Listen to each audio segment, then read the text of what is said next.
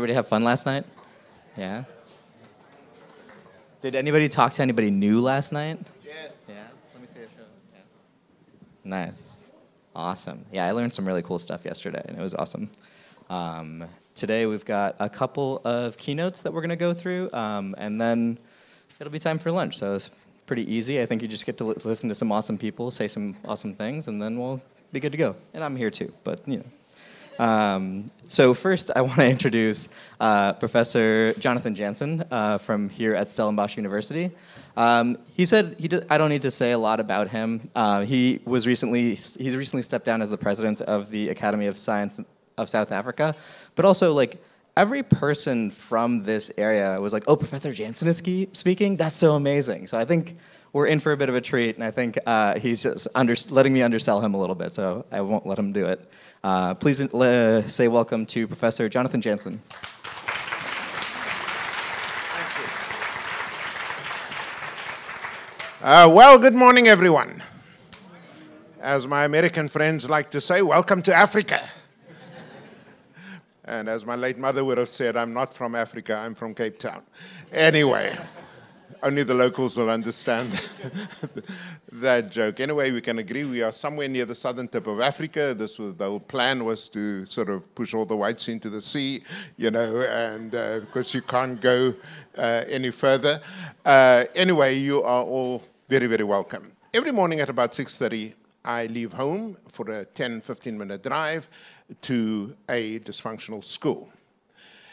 And when I get to the school, the only people there are the security guards and a couple of kids whose parents drop them very early because they come from far away. This is on the Cape Flats. It's about 40 minutes drive from here.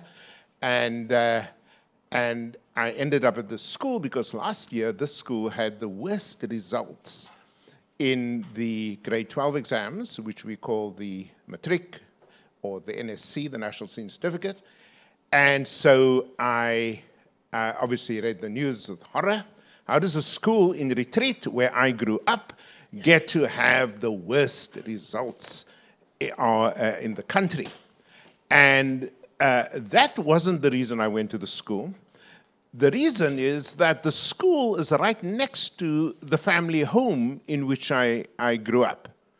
And so I picked up the phone and called the minister, the head of education in this province, and I said, listen here, I've worked in schools around the world, I've worked in schools in all the 9 provinces. It would be wrong of me not to put up my hand and say to you, look, I'm here. Let me help you turn around the school, and so on. And you can get it for free. Well, I said, talk to your bosses and get back to me. He says, I'm not talking to my bosses. Can you start tomorrow? So I said, yes, if the school agrees. The school agreed, and so I went off to the school early one morning. Again, nobody was there except the guards, and I took a walk around the school plant, and I could not believe what I saw. There's one sort of double-story building, and as you go up along the sides of the building, I saw more condoms than in the Department of Health. So I knew, you know, we got a problem, okay? We found the culprit, and he then said to me, no, the reason they use the condoms, I didn't know this, even though I grew up there, is to polish their shoes. I said to the young man before we expelled him, what a bad use of condoms, you know. No, we didn't expel him, etc. And so for the next 12 hours, I sat at that school with my head in my hands, because even though I have worked in very dysfunctional schools, I'd never seen anything like this. Never. So as the kids came through the gates, half of them clearly were stoned. That you could see they couldn't walk in a straight line. You know, there was smoking stuff. They had these little sweets in their mouths, which is, one way, of course, in which to, to get high. And as I was talking to some kids, I saw one boy who felt that it was too much of an effort to go to the side of the double story and come down. He would come down the drain pipe. So here's the kid. I'm not making this up. Here's the kid and he comes sliding down the drain pipe, and I remember saying to myself, well, fuck, you know, and I couldn't believe it. It's like, no, in front of the teachers, you know, et cetera, et cetera. I then decided, you know, this is sort of years of experience working with schools in turnaround projects, to sit in the classrooms. So you go to the smallest unit of analysis in organizational terms, which is the classroom. And I go into this grade 8 classroom. This is the first year of high school, by the way. And I wish I could add my phone with me, because the kids, the boys, were sitting with their feet on the desk. The teacher's busy, they're screeching away. The kids sitting there. Other kids were coming in and out as they please. Now, as a former high school teacher in the Western Cape, both rural and urban schools, you dead if you try that in my classroom. But they were coming in and out. I thought, this is weird. Because as a social scientist, I'm trying to understand, you know, how such dysfunctionality happens in the first place. Next thing, I see a kid, a girl, shoving the teacher. I thought, shit. But you know, I'm there, but not there. I can't go and intervene. And this went on for a while. All kinds of kids came in with those headphones, you know. They were listening to their music. The teacher was teaching a subject, ironically, called life orientation. And I remember feeling traumatized. So when all of this was done, I went to the principal's office. I said, ma'am, you have a dysfunctional school. She looked at me. You could see she rocked back her head. How can you say I have a dysfunctional school? I said, no, you have a dysfunctional school. I said, when last have you been out of your office? She said, yeah, I don't normally. I said, walk with me. So I walked, and of course I showed her what was going on in the school.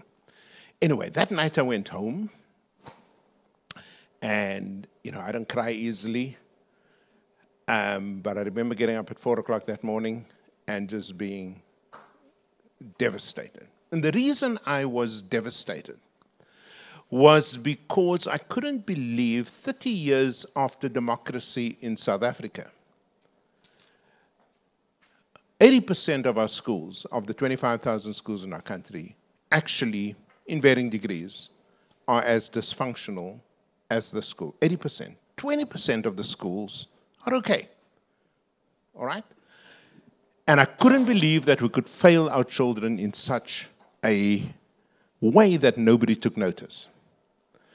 But again, my social scientist cap, the next morning I went back to that class that I was in, and this time it got worse.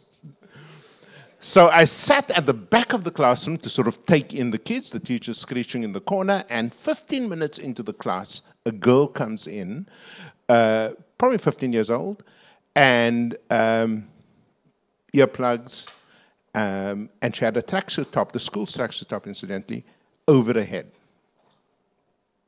Those of you who are from the United States, I know your school's a little bit there, don't try this there. It won't work. Here you can. So I said to my girl, come here. While the teacher's teaching there, or screeching. And she came. And I said, take that bloody thing off your head, man. So she took the tracksuit top off her head. What she then did, I will never forget for as long as I live. 15-year-old kid. She comes to me as if I'm sort of just landed there from Mars or someplace. And she comes right into my face. And because you guys are very sensitive about people coming too close to you, so I'll have to do it with this this thing over here. Americans are screwed, eh? I mean, I tell you. Where on earth did you hear that you ban history? Anybody here from the state of Florida? Are you before?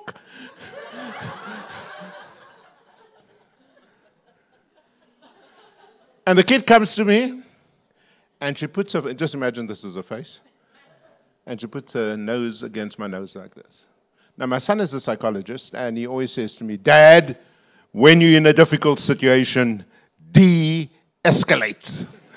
So as she comes facing my, what's his name? I'm you know, saying, de-escalate. Then she steps back. 15-year-old kid. I could blow her over. And she takes her index finger and rubs my chin. I said, de-escalate. And then she does what only a Cape Flats mother can do.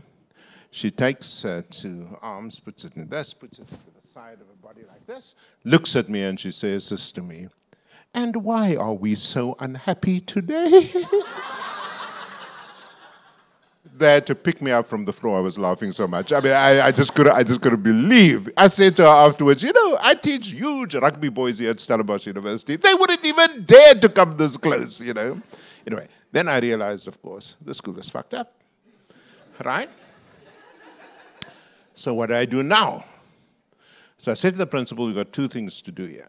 The one is we've got to get the academic scores up from 35.9% average to about 70% within 10 months. I said, I can help you do that. And we will get there in December, I promise you. But I said we've got a longer term problem. And that problem is how to change the culture of the school. Because any idiot can hike up the exam results, but it takes a long time to change the culture of the school. And I said, in order for us to change that, I want you to give me a class to teach. So she gave me a class to teach. 9A2, which is A stands for Afrikaans, so I had to quickly learn how to translate carbohydrates into koolhydrate and stikstof into hydrogen. I mean, those things are difficult to translate if you're not a natural Afrikaans speaker. Anyway, the class is, of course, chaotic. And I then did, which will not work in many of your countries, it works here. I basically said to kids, "Would you fuckers please sit down?" They got such a shock, they sat down. Okay? And then I started to teach them probably the most boring part of the natural science syllabus, which is physical chemistry, and even more boring is the periodic table. If you want to put somebody to sleep, teach the periodic table, all right? So I had them for a double period teaching the periodic table. And then something amazing happened. As I was about to leave, two of the boys stood up and said, "Would you please not send us back to our regular classes? For the first time, we understand these chemical elements." Now, of course, there's a way of teaching, but the most important thing that I learned in that moment is the importance of connection. They will not respect you, they will not listen to you, they will not do great work for you unless you respect them deeply. So I came into the class the next day, and there was chaos as usual, because, you know, they take about 10 minutes just to calm down. And I said to them, we're going to do something different before I continue with the calcium and iodine and all of these interesting stuff. I want each of you just to take a minute and tell me something that you're grateful for. Now, they have a lot not to be grateful for. They can't be grateful for the fact that their father is in Pollsmoor prison. They can't be grateful for the fact, I know this because I interviewed all of them, because their mother OD'd 2 days ago. They cannot be grateful for the fact that they don't even have parents who show up for teachers' meetings. They normally come by themselves or with an aunt or an uncle who's drunk.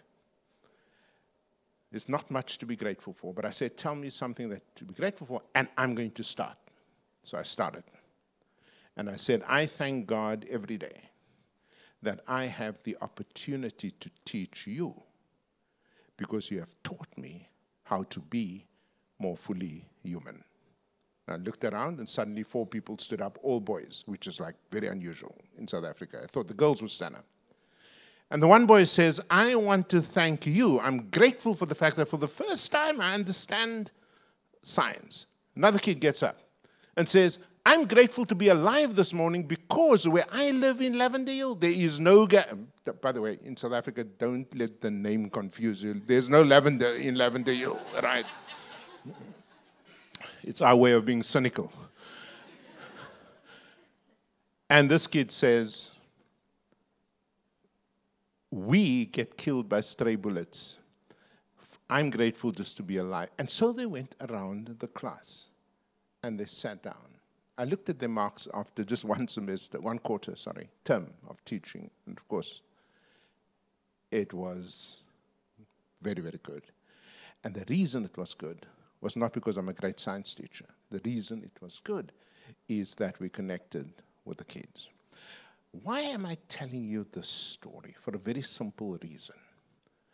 Many of you, and I had the privilege of studying in Palo Alto and sort of meeting a lot of people like you guys who wear brightly colored, shoes, and you sort of know this is a techie, I just look at your shoes, these are Silicon Valley types, And I'm telling you this story because there's a lot of tech evangelism in all of you. This notion that we can just come in and light up Africa and give access through digital education, and voila, we transform the continent. Please take a cold shower. This is not going to happen. And I'm going to tell you why it's not going to happen. Because those same kids to whom I teach physical chemistry, using my own pocket, most teachers can't afford that, to go to places and to get them, experimental sets and so on and so forth, get them to do it basic titration, get them to sort of do a basic acid test. You can't do that in our schools. In fact, the kids in the CAT classroom, any South Africans here, you know what the CAT classroom is? What is CAT, man? It's computer applications technology. You're supposed to learn how to use computers to solve real-world problems. It's actually a school subject. At the school where I teach, there are sort of outdated computers on which they have to put their face into the thing to sort of start their CAT classroom. They have no devices to take home to continue learning, et cetera, et cetera. And so what is this rubbish that digital education is going to come to Africa and transform it? It's not going to happen, okay? It's not going to happen. So we have to think deeply about how we might do this. So I did a report for Vodacom that I shared with Ed, looking at the state of digital education across the continent and where it was happening. Now, obviously, being Vodacom, they wanted us to highlight their particular interventions and so on. And so I'm just going to take you back a little bit so that you understand the South African situation, which I believe also explains much of what happened in Africa, in Kenya, Tanzania, Uganda, and further north. In South Africa in particular, there were two disruptive events that brought digital to the forefront of our attention. The one was protests, and the other was the pandemic. So when protests happened in the more elite universities, one of those is the University of Cape Town, of course, Stellenbosch. University of Cape Town is very excited this morning because they were in one of these rankings that came out as one of the top 100 universities in the world. If you believe that, your marriage is in trouble, It's just bullshit, You can't just sort of jump by 20 and 30 and 40 points. It's just a load of rubbish. But nevertheless, they're very happy. So when the protests happened there around the mid-2000s, it was called Rhodes Must Fall. It had to do with transforming this very colonial university into something that was a bit more inclusive and so on. They had a problem because the protests there got very violent. So what did they do? They shifted the entire teaching platform to online. Send the kids home and said, isn't that a wonderful way in which to stop a protest? Actually, you should tell Columbia University. They can learn from how to shut down a protest, the buggers. So the protests immediately were canceled out because there's nobody on campus. And you could now learn your biochemistry or your sociology, et cetera, protest. Now, I'll tell you what the difficulty with that is in a minute. The other was, of course, the pandemic, because you couldn't put large numbers of people in a room. And so once again, you have, and even if you want to read probably the best research on this, it's by a friend of mine called Laura Sinovich, CZ. I'll send it to Ed, at the University of Cape Town. In fact, they've just put out a book on this stuff, etc. Yes, the problem with inequalities. They were always there, right? But what the pandemic did is to make it very visible, very, very visible. And you have to look at it today. I'm going to ask you, ladies and gentlemen, to have a look at this and tell me whether you still have as much faith as you might have in the power of technology to do this. So it made the inequalities. So let me just give you a very quick 2-minute survey of South Africa. So in South Africa, we have 25,000 schools, as I said earlier. 80% of them are totally dysfunctional, and 20% of them work. So who are the 20% of schools that work? It's the former white schools mainly, not exclusively, mainly.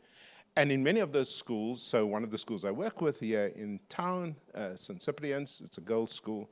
When you go there, they make the wealthiest school in your country look like a third world country. So you go to that school. This is in Africa, by the way.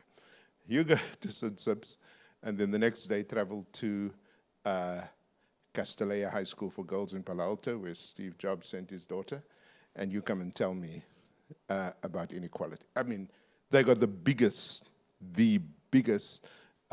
swimming pool, ultra marathon. I mean, you just take your choice. They've got it. Okay? I walk in there and I sort of say, where the fuck did you land today? Okay, and then they ask me to speak on inequalities. I'd say I'd be embarrassed, you know. I'd tell them to speak about soccer or something, you know. Anyway, at the same time, within 3 kilometers from there, I can take you to a school where a kid drowned in his own shit in a pit littering toilet. How is that conscionable? How is that something we accept as normal, that you can have in the same country, in the same province, in the same city, in the same district, such terrible inequalities? But South Africans have gotten used to that. I wrote about this morning. I'm quite sure I'm going to have to go into hiding because we've put together a cabinet, and I explained this morning that that's like putting together a sausage. The less you know about what goes into that government of national unity sausage wrapped in intestinal tissue that looks like a condom, the less you know about that, the better, right? But like in most of your countries, the politicians actually don't care a damn about the children of the poor. What they care about is the schools to which their children go. So we did a study of 25 primary schools, elementary schools, along a main road that runs from the city of Cape Town all the way to Fish Hoek, scenic little town in the beach. And what we discovered was that there was a pact that formed between white South Africans and black middle-class South Africans, like me. And the pact went something like this after democracy in 1994, after apartheid. The pact was, we would allow some of you black people into these elite schools, provided you shut up for the rest of the time that you're here. Okay? And so that's exactly what happened. So all these parliamentarians, all these black parliamentarians, have their children in these 20% of highly functional schools with Google Classroom and every digital device you can imagine. And the quid pro quo is, we'll take in a few, not too many. Because, you know, white people in both America, there's only 2 countries I know well besides Zimbabwe. White Americans in particular, like white South Africans, the moment there's too many black faces, they flee. Okay? They take off. Best research on this is by the Harvard Civil Rights Project, and more recently by the UCLA Civil Rights Project, an extension of that. So if you want data, go look at that, okay? Year 2, so you don't want to frighten the white South African families. You basically make sure there's about 20, maybe 30% black middle-class kids. That's about. Now, here's the nice thing about these social pacts. Nobody wrote it down. There's no contract. There's no, there's no evidence of this, right? But because we studied these schools quite intensely, we could see the point at which white schools became black. Obviously, no black schools became white, except for one in Durban, but that's another story I'll have to talk to you about some other time, etc. So in these 80% of schools, the inequalities were so amazing, but they showed up in at least 3 different ways. I'll come to universities later. So if you went to St. Cyprian's, or you went to Westerford, or you went to Bloemhof over here across the road, or you went to Paulrus, you would see those schools. Now, the reason they could transition without sort of anything in between to fully online, so there was no emergency online programs. They went straight to online. Even before the pandemic, they were already equipped with the technology, with the training, with the devices to be able to transition. So it was nothing new to them when our president said, you know, in 2021, we're shutting down the schools. They just continued as if nothing happened. The same for the elite universities. Not all our universities are the same either, right? And so that group of schools had no problem. In fact, it was a lot of fun. By the way, the kids obviously missed, most of the children missed going to a regular school. Why do you think, Ed? Sorry, my classes are interactive, so I'm coming to you. Could it be interacting with their peers? Interacting with their peers. They miss their friends. But guess whom they also miss? I mean, this is crazy. Teacher. They miss their teachers. Are you nuts? Yes. They miss their teachers. And they would say, and so we did a study of 400 kids and sort of say, you know, what did you miss most? And they missed their teachers. This is bizarre, right? You're trying to get away from them in a normal year. Now you actually miss them. But there was no problem. Oh, by the way, do you know the only kids who liked not going to school? I got good data on this.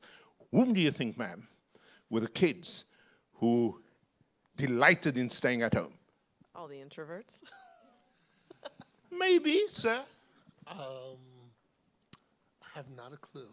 The kids who were bullied.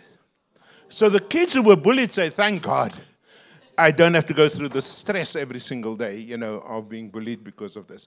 Then there was this middle group. This is where the kids, the teachers would arrange for the kids to receive material that they could download directly onto WhatsApp. Here's the problem, of course. That's not sort of pedagogically rich materials. That's just pages and pages from a textbook, which you don't have in your regular school anyway, and so on. But there's a problem with that. I'll come to that in a minute. And then there were those who depended on radio and television, and I should have had a fourth group, and those are kids in the very rural schools who had nothing. So you see, it's not just that the system is unequal. It's unequal in different ways, depending on which school you found yourself in. So across the road from where you are now, you're welcome to come and have a look in. I try in the way I do my work as an educator and as an activist to bring our children together for all kinds of reasons. And so across the road, I have grade 10 kids from 6 different schools, and I deliberately chose the wealthiest schools in this province and the poorest schools in the province, and everybody in, so that they can all learn about slave history in 3D. So that's what they're doing right now. But you see, I can't just teach them about slave history, the facts. I've got to teach them about how to be as human beings, how to live together, how to learn together, and if you're lucky, how to love together. That group in the middle has other problems. This group obviously struggled as well because of other problems with provision from government. Now, what did these other two groups, particularly the one in the, oh, I'm so sorry, the group in the middle, really struggle with? One is, if you did have a cell phone, a mobile phone, or a laptop, it belonged to your parent. And your parent would give it to you late at night after they had done their own work, etc. So the device is shared, etc. Secondly, the data is very expensive. So you had to make, I wrote an article, it's freely available online, it's called Data or Bread. And what you had was kids having to decide, am I going to eat, or am I going to have data with which to work? And then, of course, the connectivity is very, very unstable in South Africa generally, but especially in poorer communities. So let's zoom out, and then I'll zoom back into the South African situation as this sort of reality check that we need to do. Remember, in Africa, 97.5 million kids don't attend school, 86%. The learning poverty rate, by the way, is the number of kids, okay, who can't, by the age of 10, read and understand a basic text at the grade level. 86% of kids across the continent can't do that. That's more or less just slightly higher for South Africa at the grade 4 level. Okay, we've got good data on that. And their completion rates in upper secondary are very low as well. So what I suggested in the report I did for Vodacom is there's a few ways we can start to try and resolve this dilemma. The one is by changing the laws and the policies that make it very difficult to have digital education at scale. That's the first thing you could do. Okay. The second is to look at partnerships. There is no way government can do this by itself, especially in the South African case, a corrupt government. In South Africa, by the way, if you're in government and you don't steal, they think you're the problem. Okay, that's the new norm. Okay, that's the new norm. Everybody steals. And so on. In the province where I worked before I came here, the head of finance, who happened to be a member of the ruling party, said, yeah, every tender is loaded by an extra 10% for corruption. You know, you build it into the system.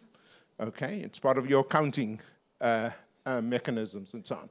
So you've got to do this with the private sector. You've got to do this with tech companies. You've got to do this with NGOs. You've got to do this with all partners in order to deliver. And the country that gets this right, even though its GDP is much lower than South Africa, is Kenya. You go to Kenya, and you see a very strong governmental leadership, very strong private sector involvement, and much better learning outcomes, simply because of this notion of partners. Thirdly, you've got to do training.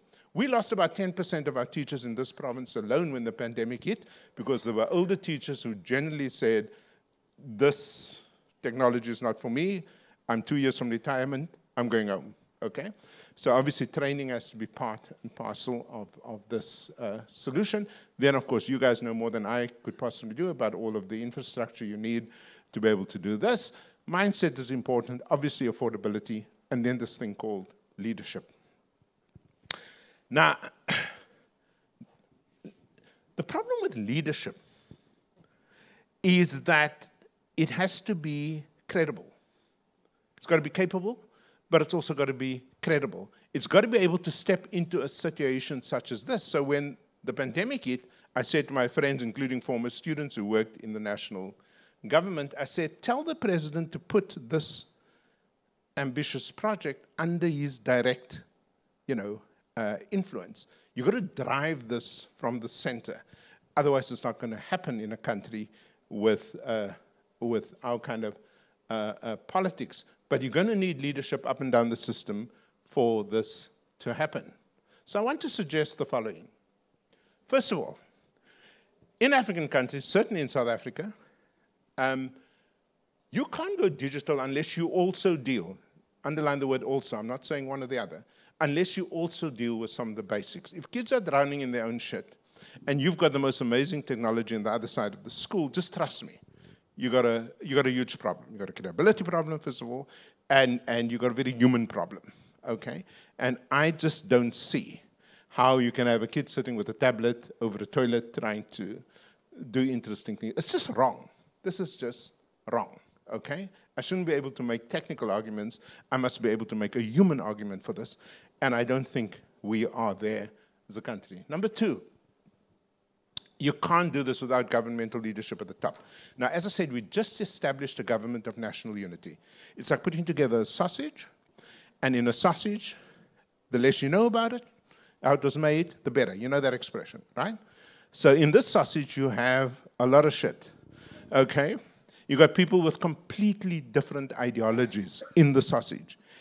For those South Africans, let me just ask you, did you ever think a white right-wing nut from the apartheid era, okay, would be head of correctional services? That's where they put us not too long ago. But they have the, and by the way, my favorite one is a chap called Gayton McKenzie. You know, he is now this thug who has spent time in prison, 10 years in fact. He's head of arts and culture. What the fuck does he know about arts and culture? You think he's going to enjoy a performance of Swan Lake? Or understand the rich meaning of the words in Daar Kom die Alabama, a slave song?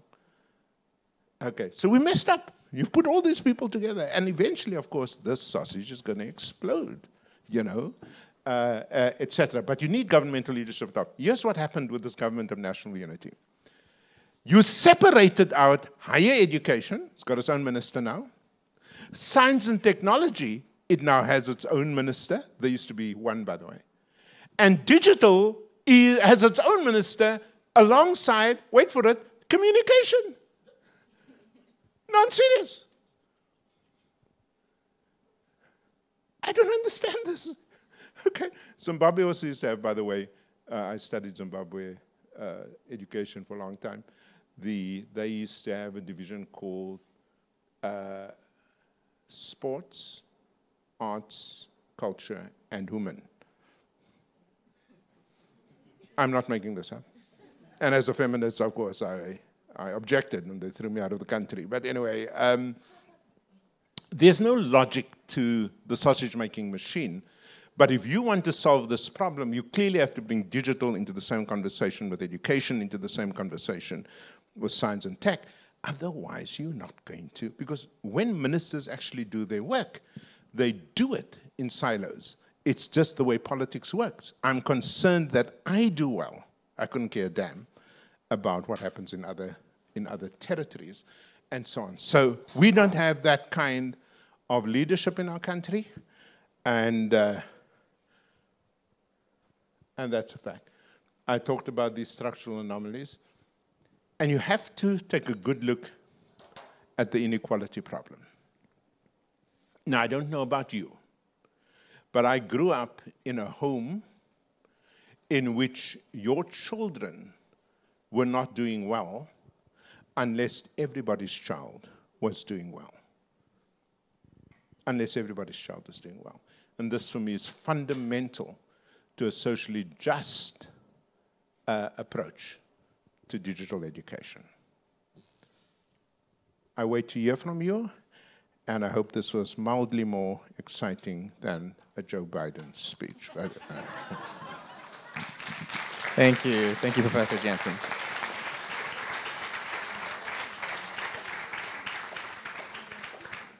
All right, we've got some time for questions. Oh, he's a tough act to follow. Yeah. What happened to the culture of the school you described at the beginning? Was that turnaround? Yeah, great question. So, as I suggested earlier, changing the results is relatively easy, and we'll get that right by December when we write our finals.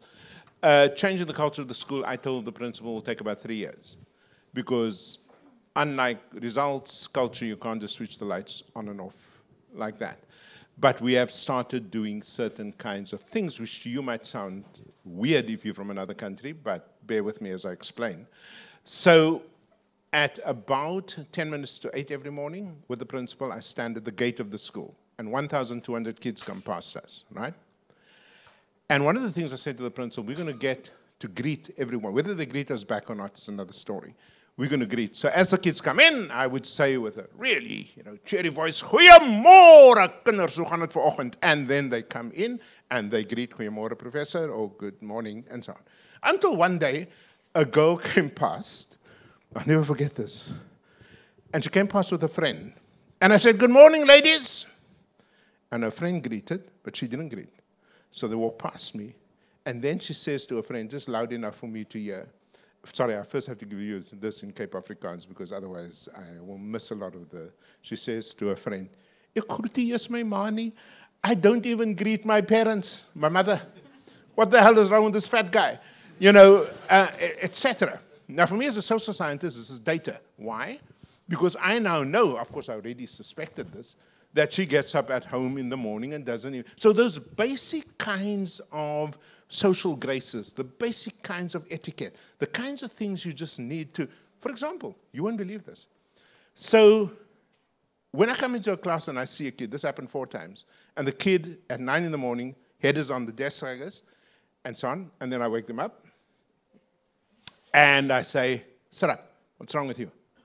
"No, sir, I've got toothache. Now, in a school like this, okay, there is no social services. There is no medical and dental health. So I take the kids, I took 4 kids, 4 different times, to the dentist across the road. I say, I'll pay for them, you just sort them out. So the dentist sorts them out. I take them to the pharmacy for painkillers and for antibiotics, and then I take them home. Do you know something fascinating? Not a single one of those kids came back to me the next day and said, thank you. No, I don't need the thank you, just that's not the point. The point is it wasn't in their behavior, in their social setting, just to say the most basic thing, which is thank you.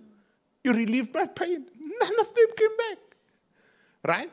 So changing the culture of the school means, first of all, just getting simple things right. Now, this might be over the top again for some of your countries, but here it works.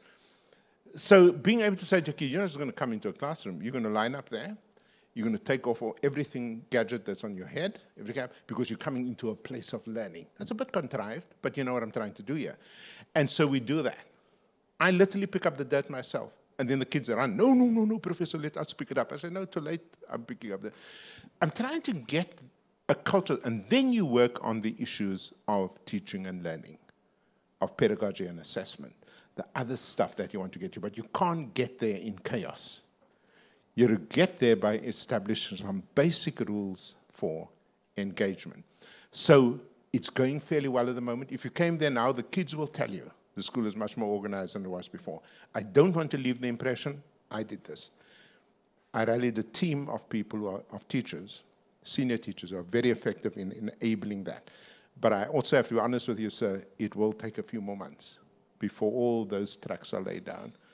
But it's nice to see things starting to happen. Yeah. By the way, just so you know, Ed is paying me a lot of money for this talk. Every cent of that talk goes into feeding those children at the school, just so you know. Okay? Jesus is coming. There's no reason for me to use the money on myself. So I know it's very anti-American, but it's what I like to do. So. Thank you for that keynote. I'm Regis. I don't come from the US. I come from France. From France? Oh, my God. What did you do to Macron? Exactly. Anyway, it's another story. About that. No, it's not another story. It's about that. Yeah. So these are 2 very different countries, the US and France. Correct. The common point is that we're both about to enter a pretty fucked up political situation. That is true. That is true. That is true. So, and it's probably in no way comparable to South Africa. But still, it would be great to have your insights on what can we do in terms of education in a very adversarial context when you're trying to do things and leadership is against you and the whole economical situation is against you. There are all these inequalities that you cannot fix by yourself, even if you're a powerful organization. So how do you work in that context? Is it what you're doing, is that what is best, like stepping in as an individual and doing whatever you can, or like? Yeah, no, thank you for sharing that. And I do worry about France, obviously the United States, Hungary. I mean, take your pick of countries around the world right now. We're having this resurgence of a very dangerous populism in which anti-immigrant sentiment carries a lot of people's political behavior. Don't count out the UK. It's also sort of, I think the elections are today, in fact, etc. So, yeah, all I can tell you, we've been there for 350 years. And it took a long time, from slavery through colonialism and then through apartheid. And eventually we won. And just compare January the 6th in the US to what happened here the other day. We had a fairly seamless transition of power from a shithole country, as Trump called us, you know, to a government of national unity. Now, of course, as a public nuisance, I have to, and a columnist, I have to criticize it, you know, etc. I don't know of another way in which to do this than to several things at the same time. One is to make sure, forget about scale for the moment, to make sure that where you are, you have an influence. So I have an influence here over 1,200 kids, okay, with my team, of course. At the university, I have an influence over 280 kids, all of whom become teachers, and every single year we graduate 280 of them through a one-year teacher's diploma, where we talk about these kinds of things. I have influence through, as a national columnist, I have influence. In other words, all of us have different positions within society in which we can influence our countries for the good. The other thing that is really, really important, and I do this with parents all over this country, is to remind them that a lot of those values are actually things that you instill in the first most powerful socializing institution, and that's not the school. That is actually the home, right? And so on. So where do I tell parents all the time, and I do these workshops every day virtually, is that I can predict with certainty whether your kid is going to become a racist, simply by virtue of who comes over to your home on a Friday night for a barbecue. We call it a braai. You can predict it, okay? At this university, just the other day, a white kid urinated on the property of the blacktop and clothes of a black student in the same residence at this university. What was that about? It wasn't about now. It's about 120 years of existence of this university, in which seeing black people for the first time in a place of residence is a problem. So the struggle is real, and I don't know of another way other than to demonstrate, through both your own life, but also through your actions, ways in which to push back. In France, I don't know the French national situation as well as I should. I know for a fact there must be many liberal, radical, alternative organizations sort of saying, what do we do in civil society? What do we do in education? What do we do in public health? What do we do in immigration? Okay, to push back against this right-wing sentiment. Again, this comes down to leadership at all these different levels. But our biggest problem in South Africa for 30 years of democracy, we invested so much in governmental leadership, and we forgot all the other ways in which leadership could take us out of this problem that we're in. And if I may just wax eloquent for a moment and borrow from Obama, who borrowed from somebody else, who said, you remember that famous expression, I love it, the arc of the universe is long, but it bends towards justice, and then Barack Obama added, but doesn't bend by itself.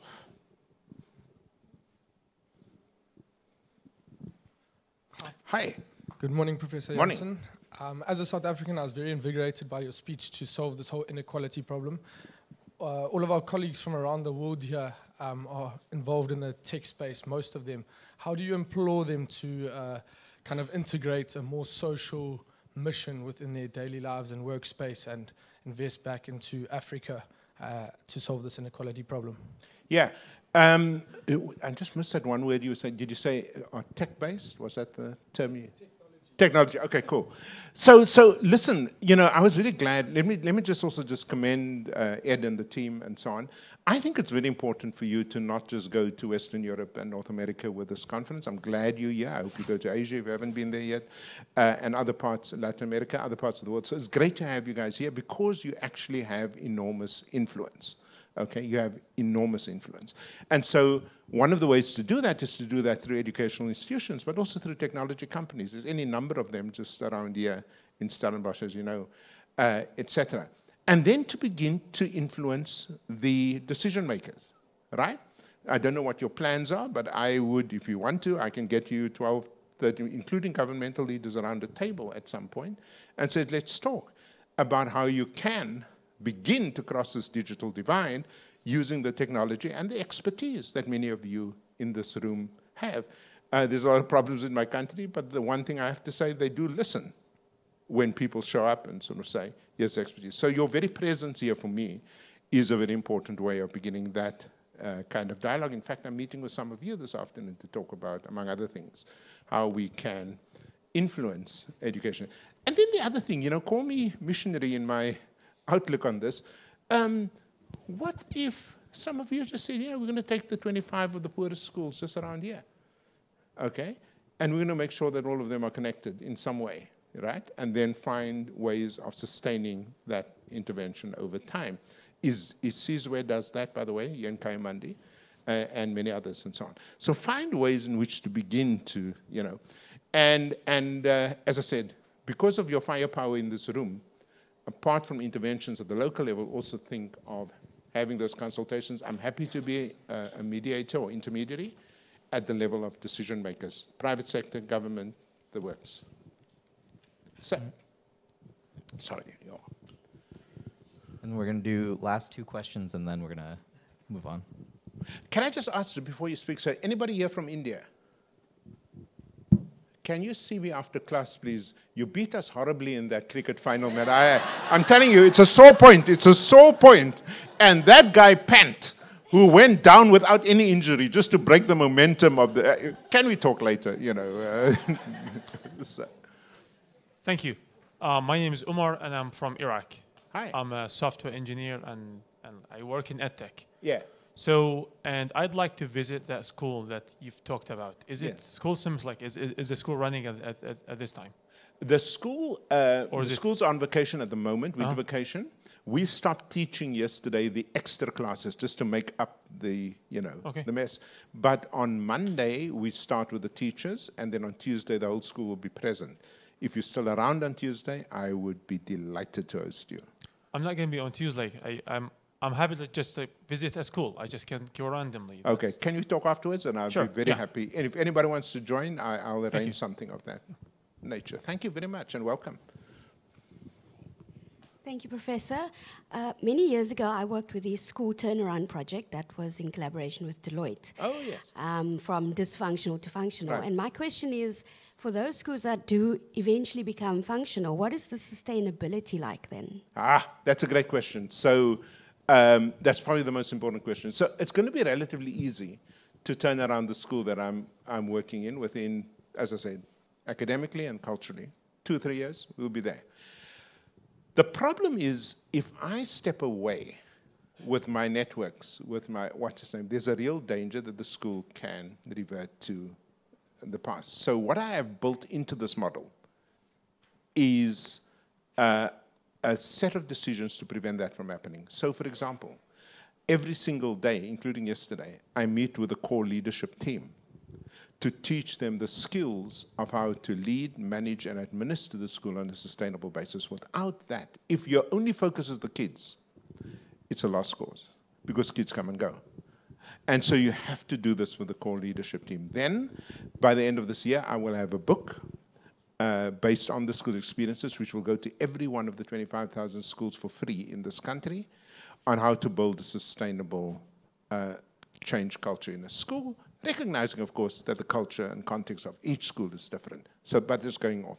So those are sort of some of the ways in which we do this, but unless, listen, no school changes anywhere in the world without a leadership team that understands what they're doing. No school. So thanks for that question. Great question. All right. And I think that's all. There's one more there, and then...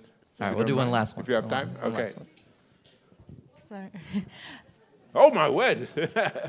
Oh, sorry. Okay. Go ahead. A few years ago, I was a substitute teacher at Barrow High School, and one of the students asked me the one day, "Ma'am, don't you have a talent, something that you're good at?" And I was very confused. And I asked her, "What do you mean?" She said, "Don't you have a hobby? Don't you have something else to do?" And I asked her, "Where are we going with this?" And so she asked, "No, but why are you a teacher? Isn't there something better that you can do with your time?" And I asked her, "But do you want someone here who's here because they don't have a choice? Or do you want someone who's passionate about teaching?" And I also think that's another thing that we need to change, you know, people teaching to get the holidays or something like that. You know, the teachers also need to become passionate and understand their role and understand what their connection to a student can mean and make a difference. Yeah, you know, that's such a true but also sad observation, because I've picked that up, obviously. Here's the thing, right? There is no way, by the way, let me speak to the non-South Africans here. When you go to a school of education, a place that trains teachers, anywhere in this country. When you come to the historically white Afrikaans schools, universities in particular, like this one, and I did this survey for 20 years, every year, and you ask the white Afrikaans kids, why did you decide, it's mainly women by the way, why did you decide to become a teacher? Every single one of them says something like this in Afrikaans. My grade 9 English teacher, my grade 11 physics teacher. In other words, they had a teacher who was so passionate, so knowledgeable, so involved in their lives that they wanted. In fact, one of them told me, for a long time, as a elementary school kid, I didn't believe teachers went to the toilet. You know, they did not accumulate waste like the rest of us. You know, they were sort of at this level. When I go to township schools in South Africa, and I say, how many of you in a school assembly, how many of you want to become a teacher? Not a single hand goes up. And then one kid at Mamelodi High School said, I don't want to become a teacher. My teacher said, don't become like me. So that is the problem, okay?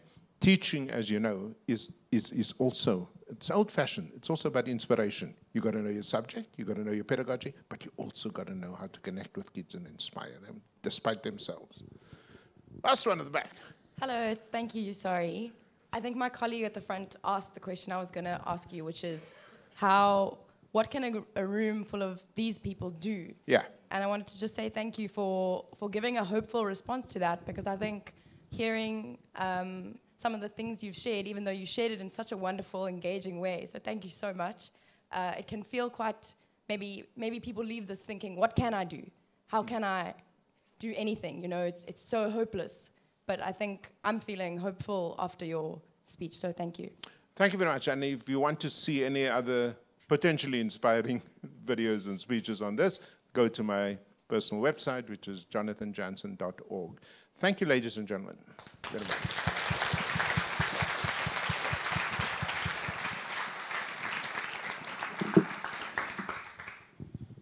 Okay, all right. Thank you, Professor Jansen.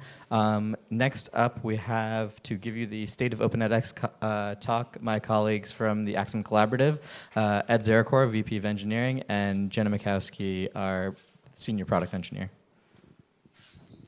Thanks, thanks very much. This is going to be a very different sort of talk. And I learned, here, one second.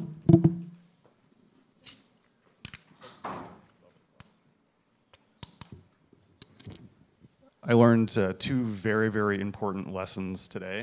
One of them is never speak after Jonathan Jansen. Big mistake.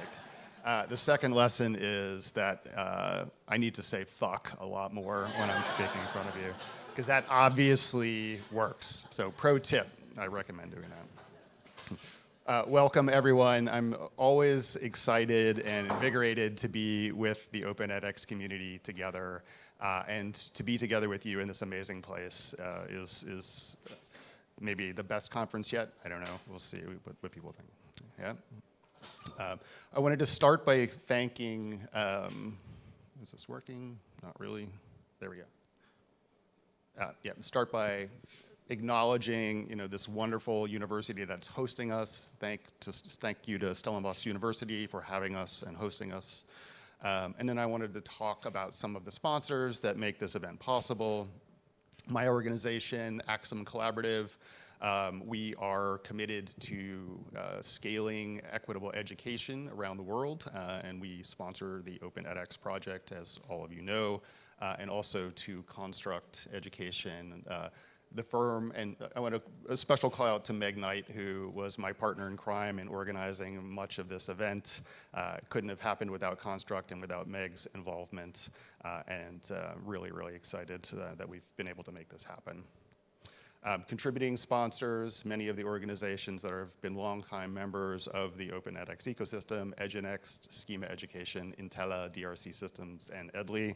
Thank you to all of you. And the Friends of Open edX, Owl's Neo, and Raccoon Gang. I also wanted to mention Wesgrow, local organization that is focused on developing the ecosystem in Cape Town around technology, educational technology specifically, but also tourism and trade. They've been fantastic partners, and we could not have had this event without Wesgro's support. Okay. Okay, so as I said, this is going to be a much different talk than the one that you just heard. This is an opportunity for us to check in on the health of the open edX ecosystem, talk a little bit about what we've done in the last year and where we are going, and have a dialogue with the community about the health of our project and what we hope to accomplish. And I think, you know, I'm sitting reflecting on the words of Professor Jansen and thinking about what I'm going to say when I get up here, and like wondering, like, do we feel like we can really make a difference? And I hope his comments near the end made us feel like we can.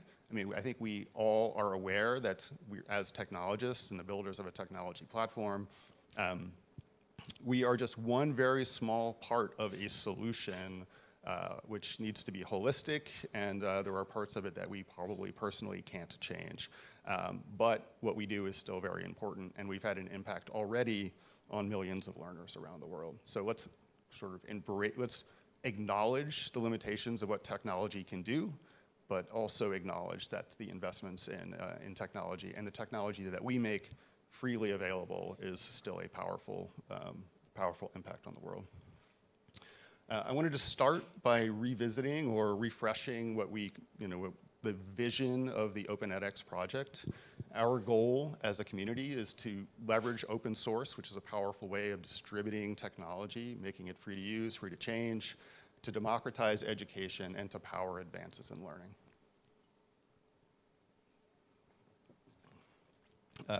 Every year at the conference, we do the state where we check in on the health of the project and the platform.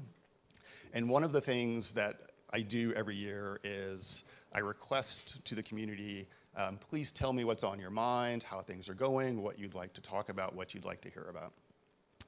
Did that as usual this year, and I got some interesting responses to this query. And I want to say, one of the responses was, and this doesn't translate well here, but this was meant incredibly sarcastically, was, how's the health of the community, you ask? Just peachy, and the writer meant clearly in a really bad way. Things were not going well from this person's perspective. And we'll talk a little bit about what their specific concerns were. I wanted to highlight this comment, though, because I think a hallmark of a strong community and a strong organization is its ability to face criticism, to try to learn from our mistakes, and to acknowledge where we've made them and move forward from there. So we definitely, as a community, I don't think we've pulled punches with each other, and I think we've always been willing to kind of try to learn and move forward together. Another one of the people that responded to my request for things we should discuss mentioned a particular elephant in the room. I probably have too many elephants in these slides, but I couldn't resist using this picture. But the elephant in the room that they wanted me to talk about was, they said, to use financial straits are the elephant in the room, and it would be good to address it. On this one, I want to acknowledge the question, but I want to say, I am not going to address this. It's not my position to address it. I wanted to mention that George Babby, who's a member of the TOC and a longtime contributor to the Open edX project, has already addressed some of these concerns in a blog post on the Open edX website. QR code that will let you link to it. It's easy to find, but if you want to read his comments, I think that they still are very reflective of 2U's commitment to the project. And I'm not going to ignore this, sort of the thrust of this question entirely by any means, because I think from the project's perspective, there still is this question: how do we ensure that we are resilient and robust to any member of the community departing the community? That is what we want to know, that this group and the Open edX project and the Open edX platform are healthy enough that we will survive any member or multiple members leaving the community. All right, and as we go through this, I'm going to focus on the community health and some of the platform kind of architectural priorities for the next year. Then I'll hand over to Jenna, and she'll talk about some of the specific things we're doing from a product perspective. And then finally, we'll have a community story, which will be delivered by Elizabeth Gordon from ASU to tell us about some of the important work that they're doing in Ethiopia. So that's the overall arc of what we're going to talk about today. And I wanted to talk about, this is a picture of a redwood forest. As many of you know, we've just released the 16th release of the Open edX platform called Redwood. But I wanted to use this as kind of a metaphor for what communities are like. A forest seems like a single thing, but it isn't. It's living and breathing. It's changing constantly. It survives as a thing through that change because it is resilient to any one particular tree falling over, and in all of droughts and changes and fires and everything that happens in a forest.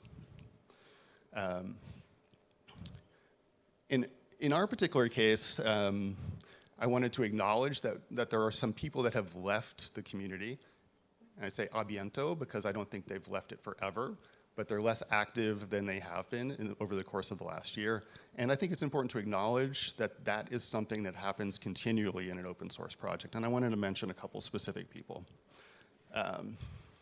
First, Monica Diaz, someone who had been a member of the Open edX community for a very long time, started working on the Stanford project, came over and worked for edX, and it's now kind of moved out of the community. Pierre Maillot, University of Montreal, is moving away from using Open edX on campus. Pierre, who was a long-standing member of the project and pivotal in some of our translation efforts, less active, although he still pops up in Slack to tell you what he thinks from time to time. I don't think that's going to change. Ned Batchelder, longtime colleague of mine at edX, I think someone that everyone in the community admired. Ned had been working on Open edX since 2012 and has moved away from edX and is doing other things now. And Sofiane Barbet, who was really, really critical to the work that BTR was doing in the early days. And Sofiane has other priorities right now, so he hasn't been as active in the Open edX project as any of us would probably like. But this is normal. This is how open source projects work. People pop in, they pop out, they make incredible contributions, and then maybe they leave entirely. But the thing about forests is that they're constantly regenerating. When trees fall over, it makes space for new trees to grow. And I decided not to list out some of the new contributors who have joined the project in the course of the last year because I was sure I would miss some important names, and I didn't want to take that risk. But I think if you look around this room, you'll see people that have contributed over the course of the last year in incredible ways. I think we're continuing to add people who are really making a difference in the project. All right, here's the second of the elephant slides. There's another elephant in this forest, and I think actually Felipe talked a little bit about the elephant factor in a talk that he gave before I arrived because of my flight problems, but I wanted to talk a little bit about that. And for those of you who don't remember, the elephant factor is a metric created by the Chaos Project, which is part of the Linux Foundation, to measure the health of open source projects. And what it does is it takes all of the organizations that have contributed to the project, sums up their contributions, figures out what the 50% point in that sum of contributions is, and then it adds up the number of organizations you need to count in order to get to that 50% mark.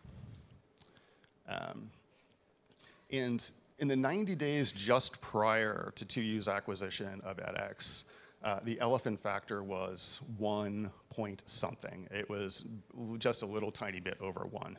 The vast majority of the contributions to the Open edX project were coming from work that was either funded by edX or done directly by edX. And then in the last 90 days, the project's elephant factor was 3. And I think that is, I think when Felipe measured it, he said 4. I think we're looking at different time scales, but I think the message is the same, that we are making really, really demonstrable progress towards a project that's resilient to any member, to you, Axum, whomever, leaving the project. I want it to be the case that if Axum were to disappear overnight, that this conference would be happening in 2026 and 2027, and somebody else would be standing up here, and the Open edX project would still be a digital good that was available to the entire world. Now, one way that this could happen would be that simply the number of contributions that are being made to the project have gone down so much that 2U's decreased their input, the contributions have gone down so much that it really doesn't, we're just not doing as much. But I don't think that evidence suggests that. This is another metric from the CHAOS project that measures the community structure and the number of contributors who are working on the project. They're bucketed into 3 groups: regular contributors, core contributors, and casual contributors based on how often they contribute to the project. And you can see that especially over the last, call it 2 years, the structure of the community has increased dramatically. The number of people that are contributing is much, much greater, and the number of people that are contributing regularly is stable and higher than it was in the past.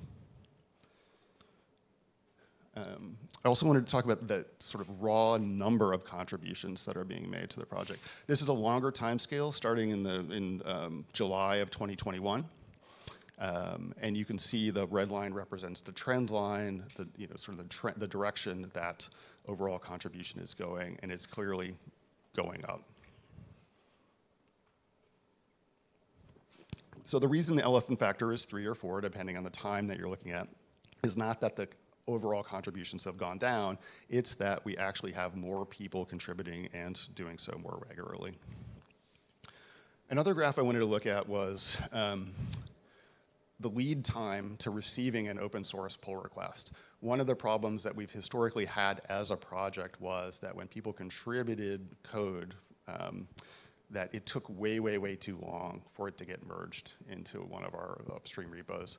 That's still a problem, but we've made some significant progress, and I want to call out 2 specific people. She was just there, Michelle Philbrick, and Tim Crones from OpenCraft, who have been working as Tim Spec there. Thank you.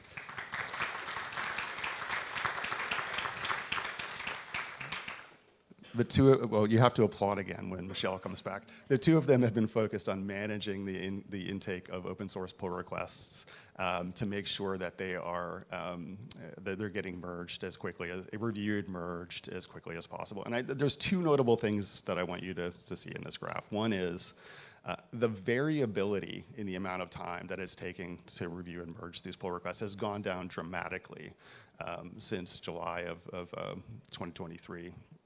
And the overall trend in the days of lead time. Wait, Michelle's back, so we got to clap again.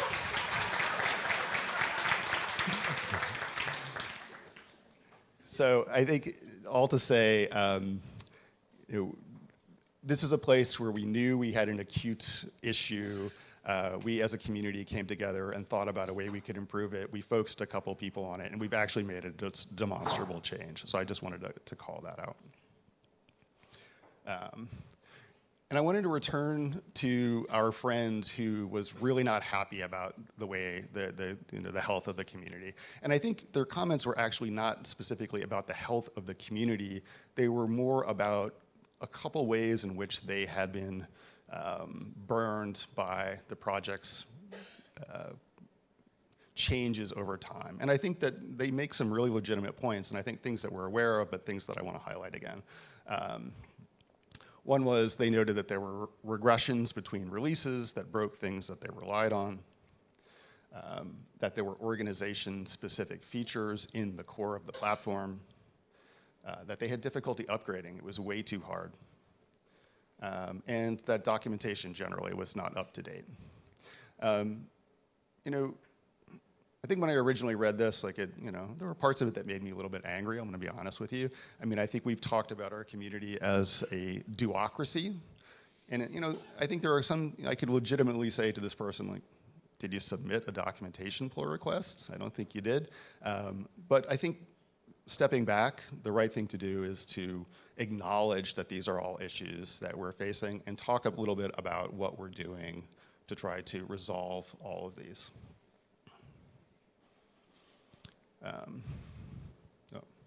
And talk a little bit about what we see as the platform priorities over the next year.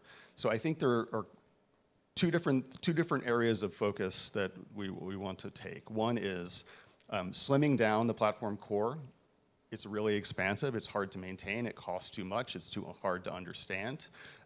We need a smaller platform, a slimmer platform. And we also need to improve the extensibility and the pluggability of it. And we've been working on both of these problems in parallel over the last year, but I think it's a continued area of investment that we need to make. I want to highlight a couple things.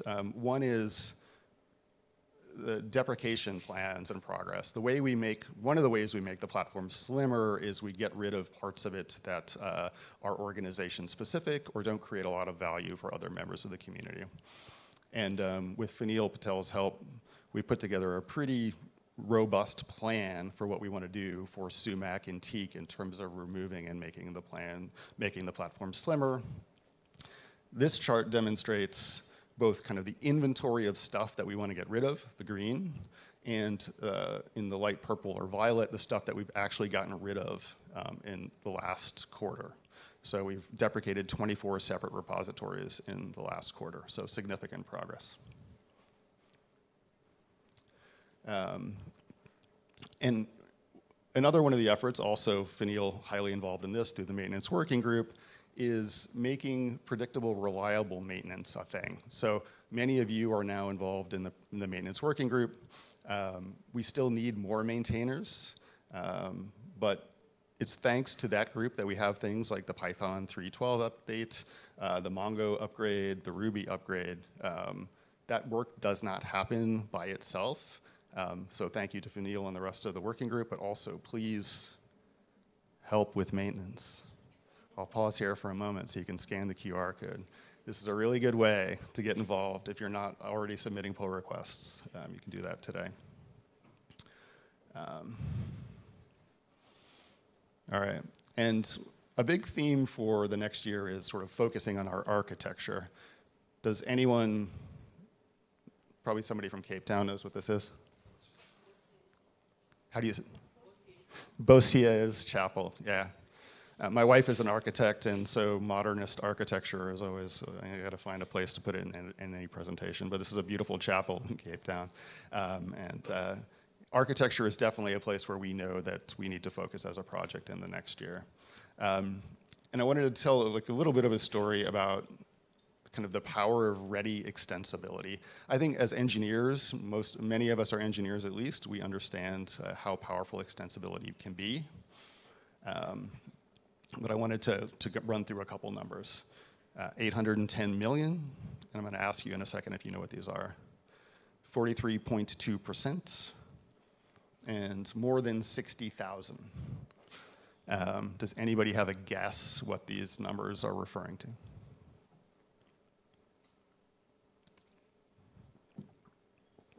Omar.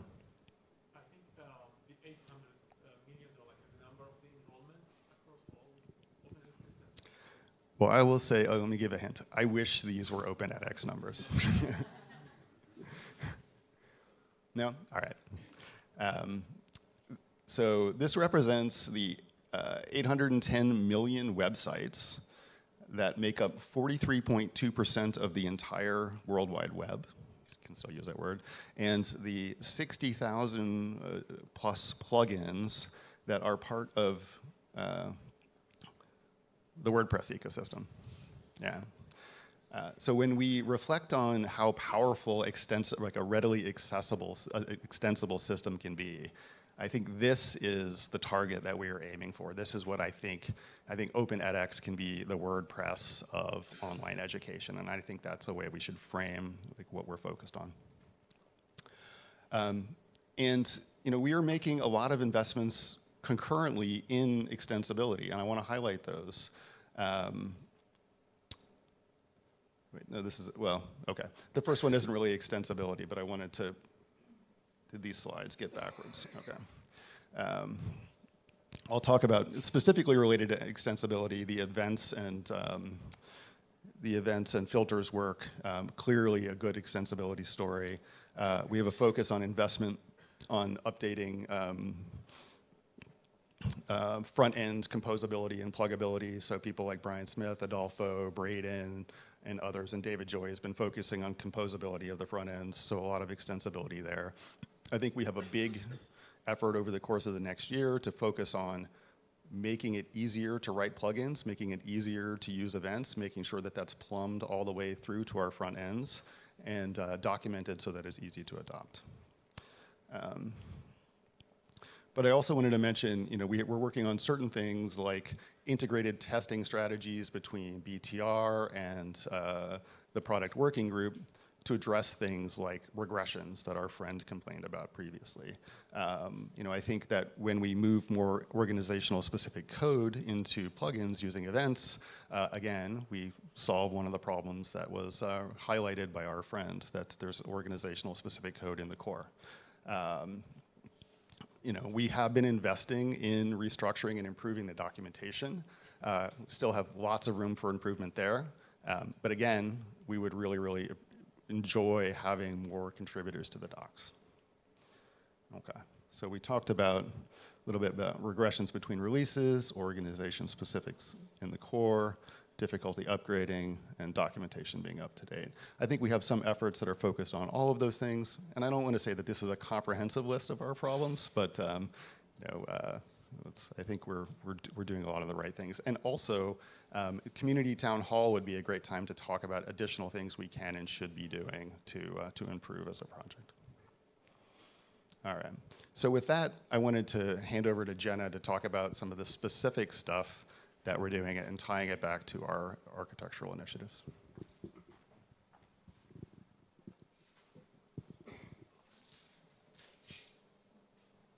Well, thank you, Ed. And thanks for being the buffer speaker between me and Professor Jansen. Hopefully by now you've all forgotten about that talk and we can just move forward.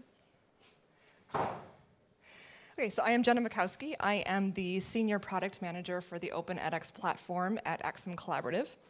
To give you a little bit of an insight into what the product organization across the community does, we are focused on things like building and managing and prioritizing the community roadmap. We manage the product proposal review process through the product working group. So anytime there are new contributions coming in that touch the end user in any way, we review those proposals. So as Ed was mentioning, a lot of our focus over the next year is going to be on extensibility, making it easier to extend the platform.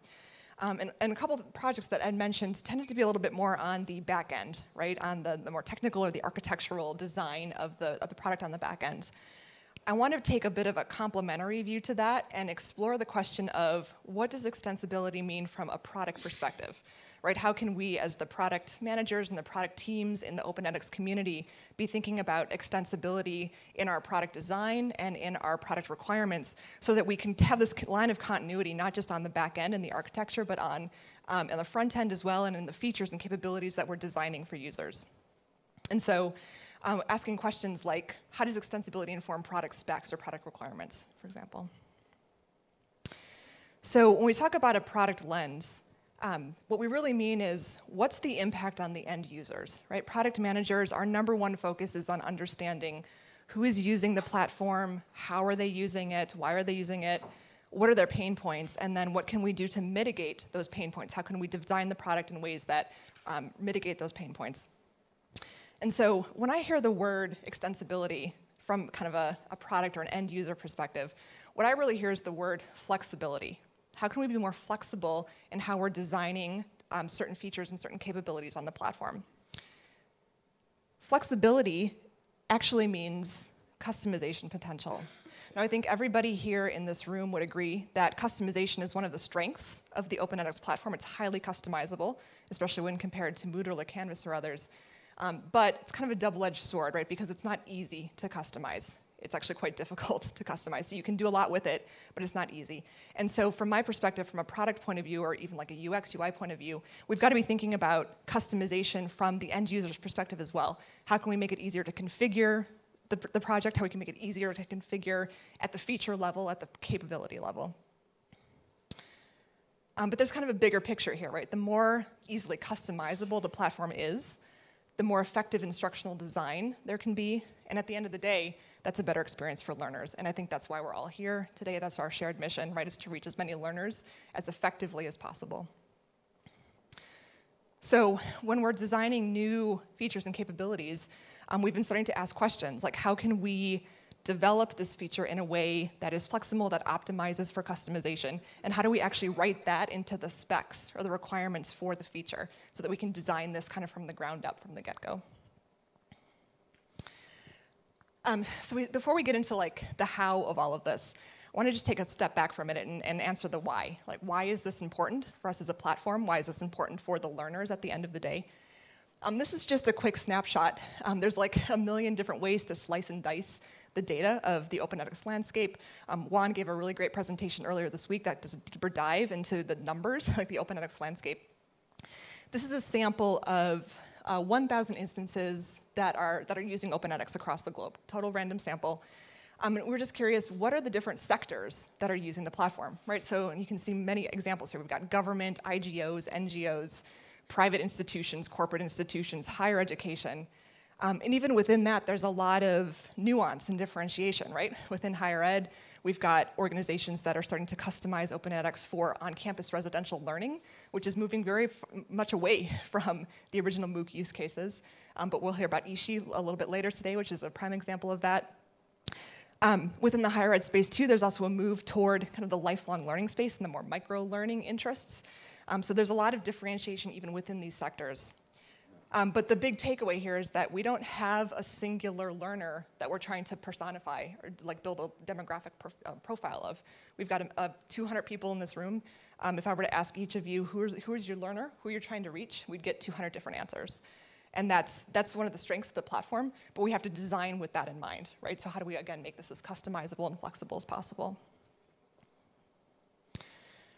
So I want to talk a little bit about this core platform framework. This is a framework that we've been kind of iterating on with the product working group, and it's a framework that we're using now to think about, like, when we design a new feature, we think about building a new feature, how do we think about it with this idea of customization? And so at the core of the framework is a set of what we're calling core capabilities. So these are all of the features and capabilities that you would expect to get in an out-of-the-box, batteries included installation of open edX. So in other words, these are the tools that a teacher needs to teach and that a learner needs to learn. And we've been doing quite a bit of like, kind of taking a curatorial approach to this, looking at all the stuff that's currently in the core and assessing it against this framework. We've got a rubric. You're welcome to look at the QR code. There's a bunch of documentation about this. But the idea is to get to like a slimmed down list of features that we know we need to support in the core. Another way to think about this is like a reference implementation. So you get the out-of-the-box installation, you're going to get these features supported. It's also where we're actively maintaining, where we're actively investing. Not all of these features are kind of battery operated yet, but we're going to invest to get there.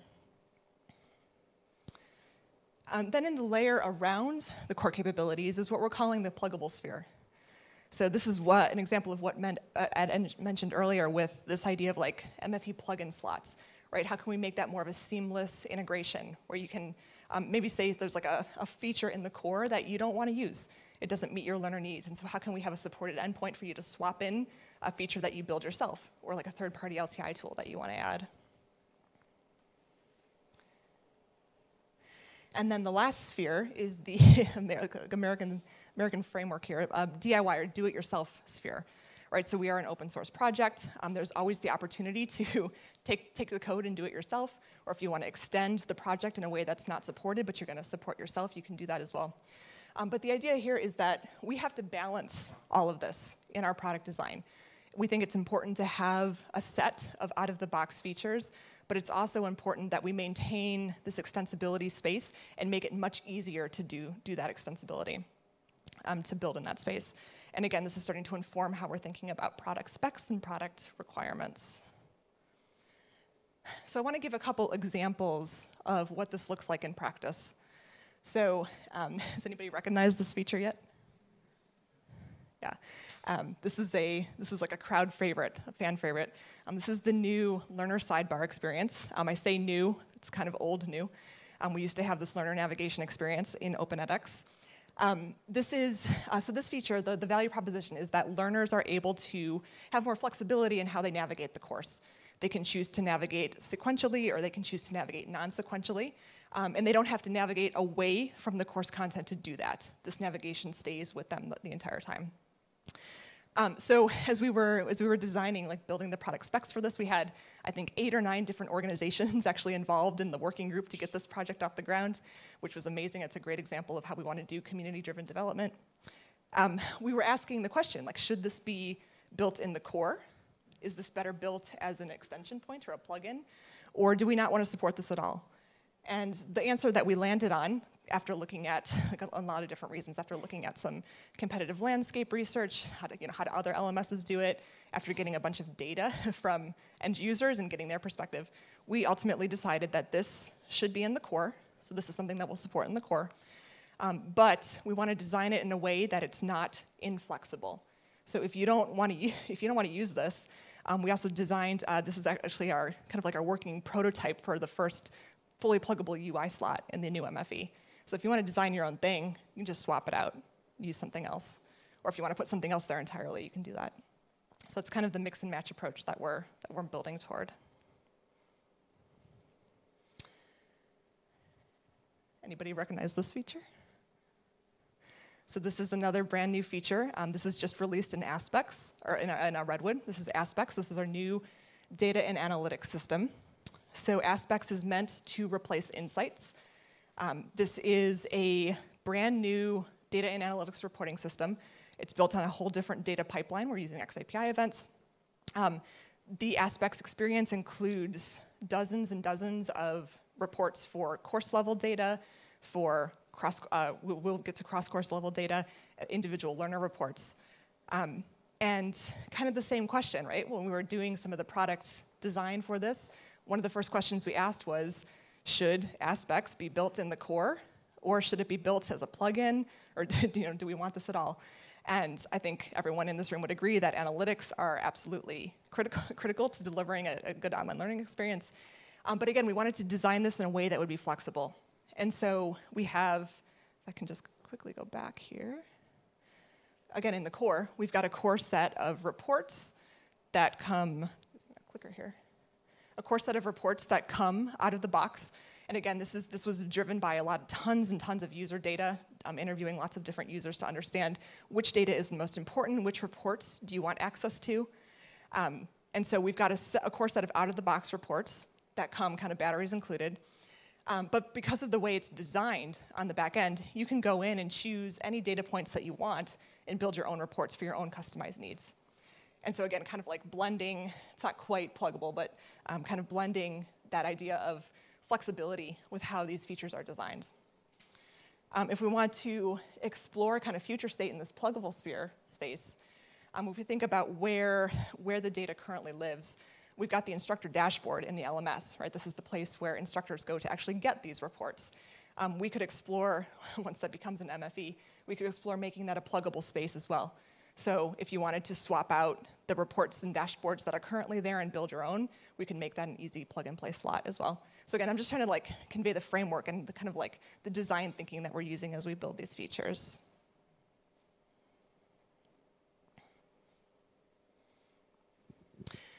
Similar story for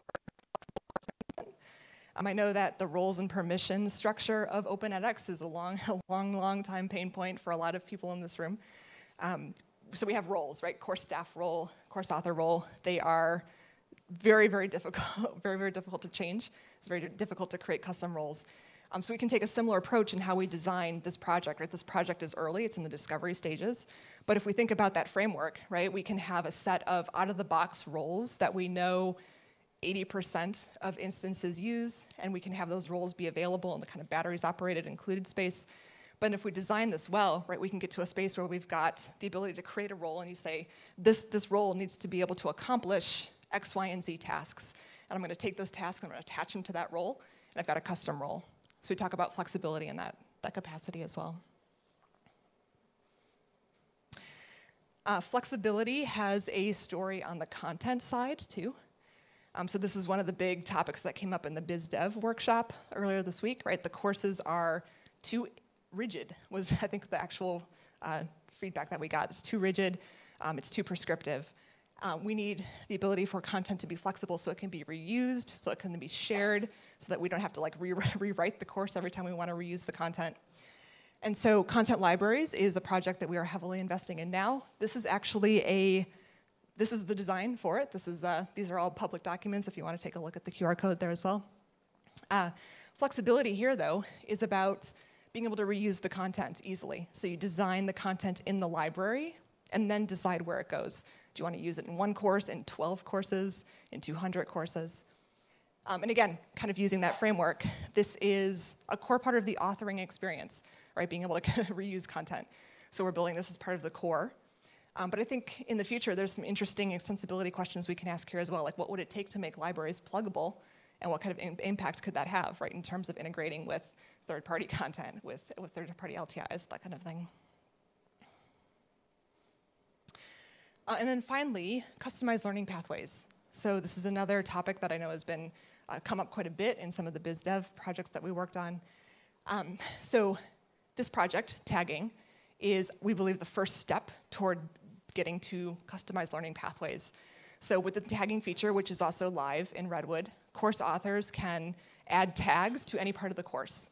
They can add a tag, subject matter tag, skills tag, competency tag, to a video, to a unit, to a whole section in a course. And again, this was designed in a very flexible way. So this is also part of the core. We believe that flexible content is moving us toward more customized learning experience, personalized learning. This needs to be part of the core. But again, we have to design it in a way that allows for like optimized customization. So we are totally agnostic about which tags you use. You can ingest any taxonomy or any set of tags that you'd like, and it's very flexible in that way.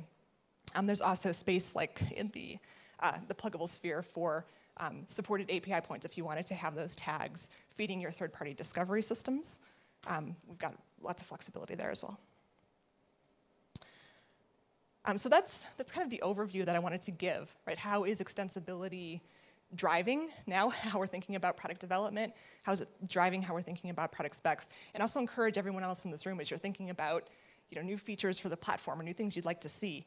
Ask yourself these questions, right? Should it be part of the core, and why? Is it best designed as a plugin, and why? And that's going to help us all as we start to think about this extensibility space more broadly. All right, shifting gears a little bit. So 3 weeks ago, we launched Redwood, which was our, I don't know what number release, we're on the R's, 8, I think. So Redwood is now live. And I want to just take a couple minutes to celebrate this, because this was a, can I say this? A fucking huge endeavor. And everybody in this room deserves like a huge round of applause, because this was an amazing release. I have some fun facts about the Redwood for you. Did you know that the Redwood is the biggest tree on Earth? And I think that's an apt metaphor, because, because Redwood was a huge release. We had the entire studio almost converted to micro front ends in Redwood.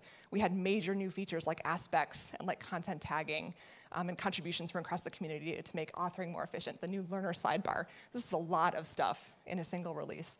So it's apt that we've named it Redwood. Did you also know that Redwoods can support entire community ecosystems in their branches?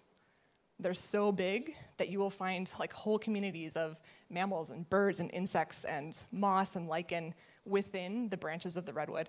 And that's also apt because we couldn't have gotten this release finished without everybody in the community. We had everybody involved, from testing to writing tests to doing tests to coordinating tests to triaging tests to, we had probably 7 or 8 different delivery teams on each of the different features. This was truly a community endeavor. And then finally, redwood trees are heroic. Again, they're so big that they literally take carbon out of the air and put it back in the roots, which is, ecologists call them like heroes of climate change, because we can actually use redwoods to like reverse some of the adverse effects of climate change. And similarly, we had so many heroes in the community helping us to get Redwood over the line. When we had last minute issues, we had people working on those issues up until the last minute.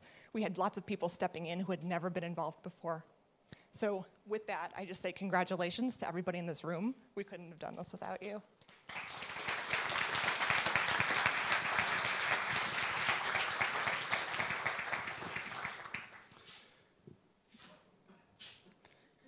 I did want to mention that I think we learned some important things from the size of the Redwood release. I think we'll probably temper our ambitions a little bit in the future and try to do something that's a little bit more sustainable, right? I think that's probably true. But I wanted to share a small gesture of our thanks with the community. And as Jenna said, it's really all of you that made the Redwood release possible.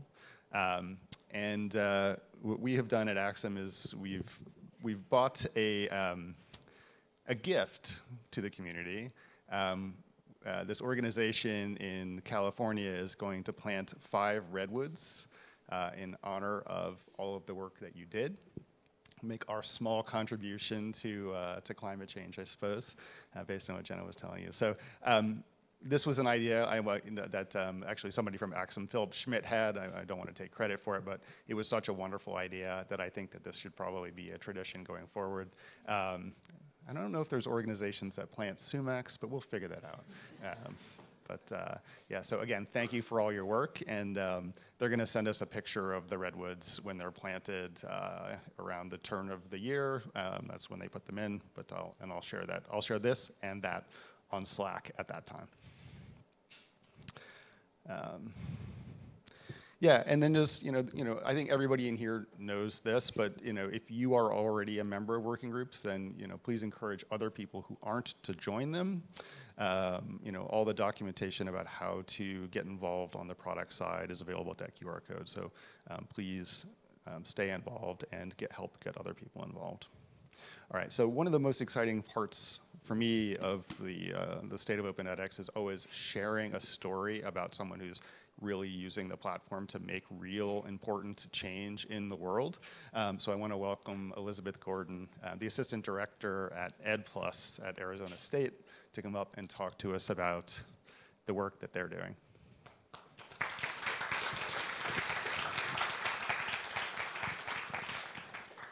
I also am very glad that there was a buffer between me and Professor. I am not going to follow the trend of dropping any F-bombs because my boss is going to watch this. But let me, I want to tell you just a little bit about what we're doing. I am, as Ed said, I'm Assistant Director of International Instructional Design at Ed+, a division of Arizona State University. I want to tell you a little bit about who we are and some of the things that we've learned in some of the work we've done in the global space. ASU is one of the largest public research universities when you measure by student population in the United States. In 2023 alone, we enrolled 177,000 degree-seeking students.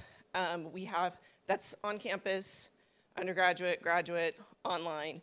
We have over 800 programs in all of those spaces. So it includes 17,000 international students from 158 countries.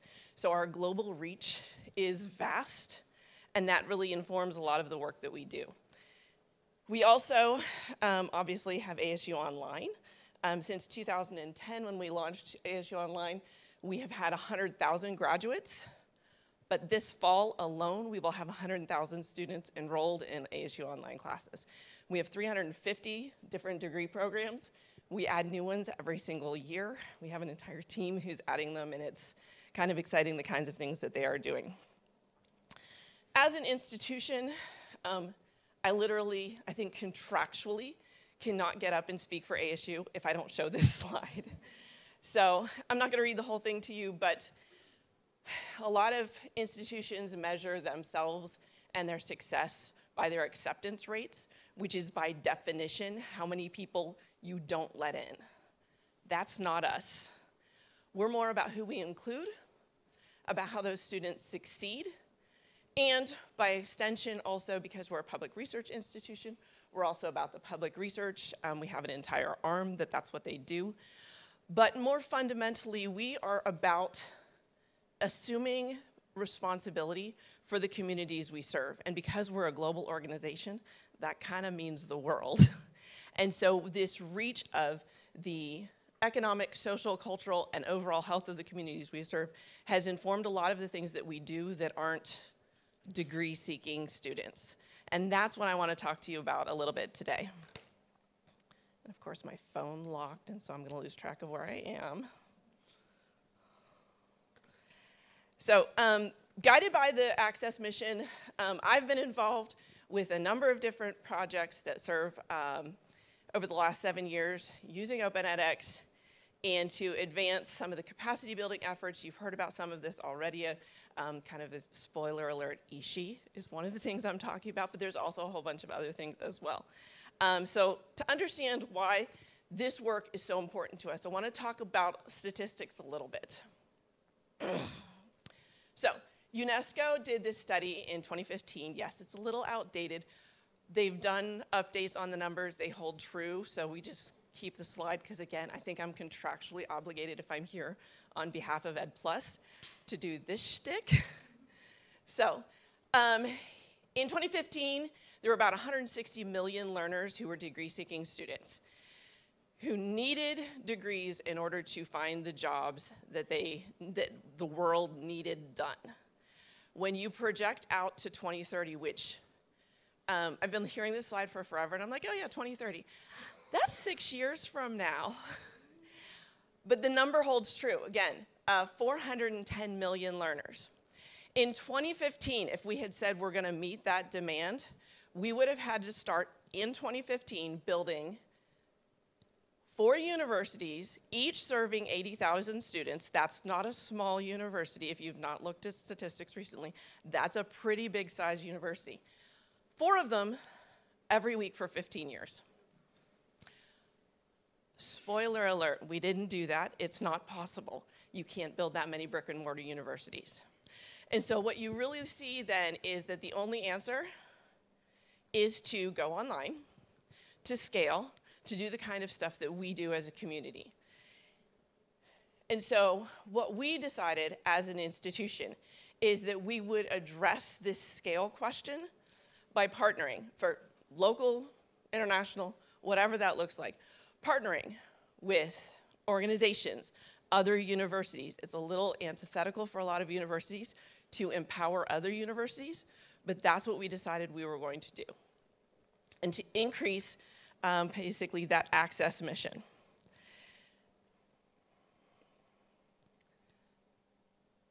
Sorry, I lost track and I was... So I want to share with you just a few examples of some of the things that we've done kind of in partnerships around the world, but specifically here in Africa. I think it's one of the important focuses. Hatim made this point yesterday with the statistics of the percentage of the world's youth that is going to be here in Africa. So it's really important of why we focus here. Obviously, following with the trend, the elephant in the room, the Ishi project, is a national level project. If you're not familiar with it, I can talk about some details of it in my later talk a little bit.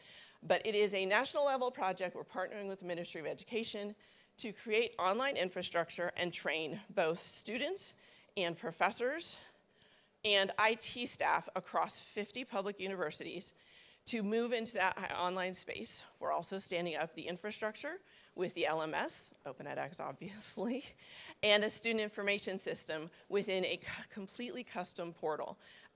The project is poised to impact about 800,000 learners and 35,000 instructors over the next 5 years. Will be fully launched and be at that level. From a regional project perspective, we had the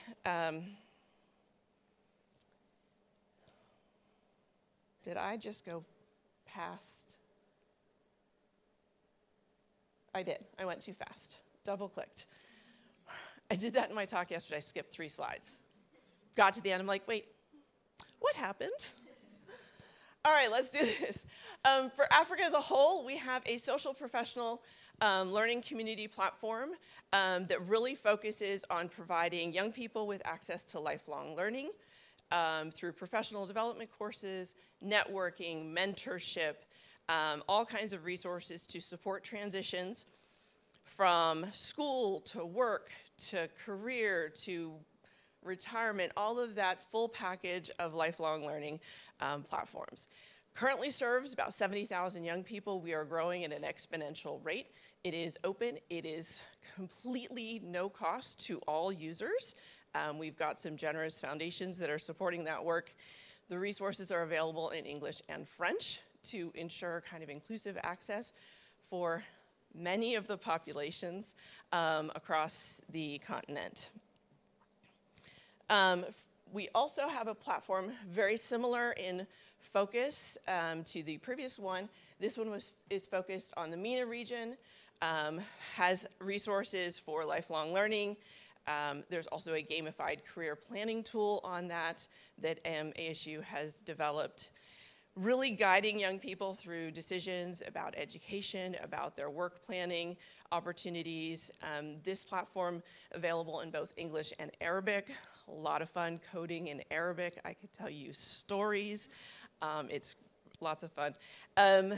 This platform reaching 75,000 learners over 20 countries. Again, that idea of providing access to resources, to information, and expanding the reach of how many people have access to education. From a global aspect, there's another project ASU is doing, removing barriers to just university access in general. We created a program. One of the things we had done, we have quite a few scholarship projects with various corporate partners. We ran into this barrier where some of our corporate partner folks would come in, they'd try and apply. They couldn't get admitted to ASU because they'd had issues, perhaps in their freshman year. A couple of bad grades, had too many fun, they were not eligible for admission. Not to us, not to any college, they wouldn't take them. We decided that wasn't really a fair prospect, and so we created this program. It's gone by like 4 different names. The idea, though, is that a student could come in, take that class that was the barrier. Statistically speaking, that was algebra for a lot of students. And so we were like, hey, come in, pay a small fee to verify your identity, take the class, sign up. All you gotta do is give us your email. No long application process, just quick, easy sign up. Classes start routinely. Not that whole college semester thing, it's all over there. Come in, if you pass it, then you can decide to pay for ASU tuition. That tuition is transferable to anywhere that takes our credit, which is a lot of people because we're kind of well known. And then you can move on, and that if that was the barrier to you getting into college, it's fine. Take a couple of those classes. I think we now have about 30 classes in this program. Take those freshman level class, pass a set of them, you're automatically admitted to ASU. No questions asked, fill out the paperwork, you're in. All of that nonsense that you had your freshman year, all of that barrier, wiped away, gone, you continue on. We have globally, this basically lets people try out college education without any barriers, without any doubts. If you have to take algebra 4 times to pass it, you're out the verification fee, not that big tuition fee. This allows learners to enroll in university courses at low risk and learning that content. We've had 20,000 learners globally enroll in these courses just in 2023. We have admitted over 5,000 students to ASU as a direct result of this program. And it's only been, I think it's 7 years since we got the full direct admission program actually put in place.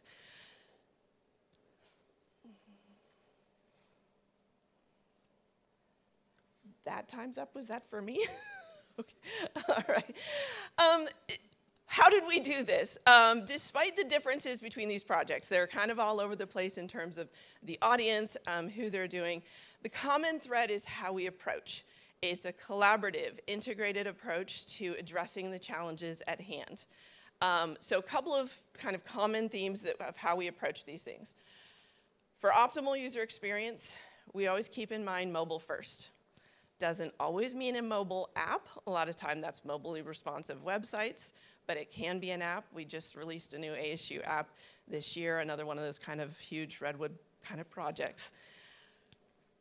For many learners, a mobile phone is their only device. That's all they've got. I think Professor mentioned earlier, some of the times it's a shared phone. So again, this idea of access, that not having a laptop not being a barrier. We also combine multiple compatible technologies. It's one of our favorite features of Open edX, is that ability to connect multiple things into one location. But here's the thing, just because we can, it's not just because we can, not just because we love EdTech. We do love EdTech. But the technologies we choose are things that serve the learner's needs, that really solve a problem for them, that get them to some goal that they need and solves a problem. We also, when we design our platforms, we ensure that they're flexible because we have needs that change over time. One of our platforms is about 8 years old, and what it looks like now is nothing like what it looked like 8 years ago. So we've completely redesigned it about 3 times.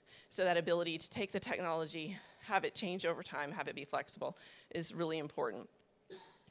We also, as much as possible, make them lightweight. Again, a lot of our users accessing the platforms on mobile, so you want to make sure that you're not putting a lot of weight on their data usage.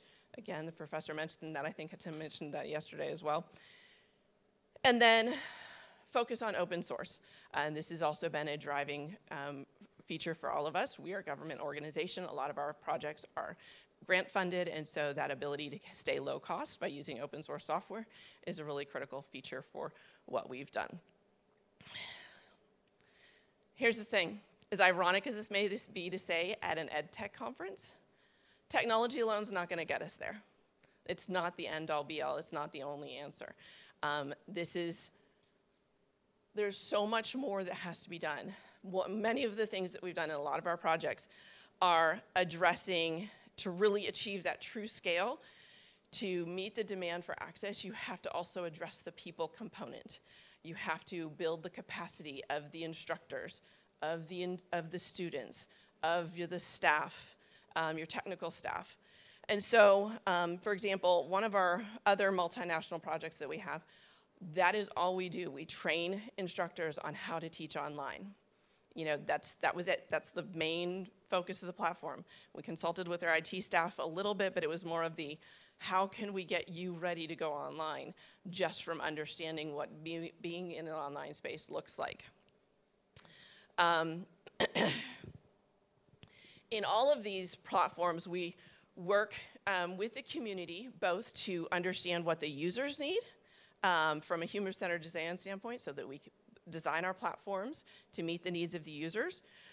We also work with the community to build community amongst themselves so that they can help each other.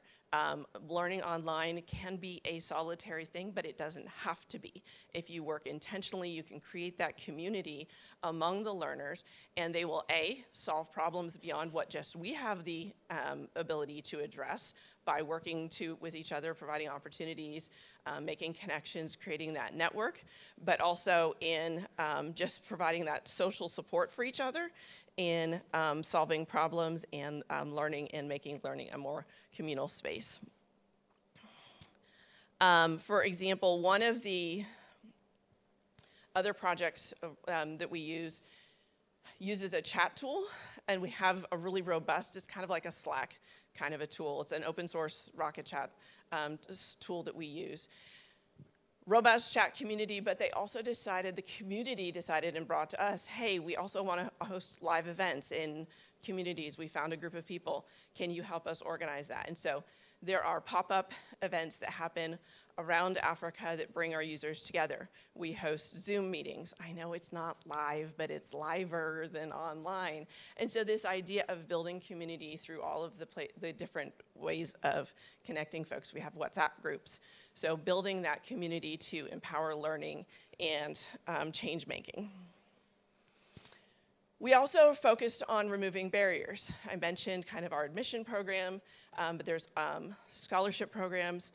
We have some, we also partner. It's one of the places we do a lot of collaborations and pulling different organizations together, even just sharing opportunities. Our chat tools always have a scholarship board where people, they hear about a scholarship and they'll post it there for a friend to see who else can take advantage of that.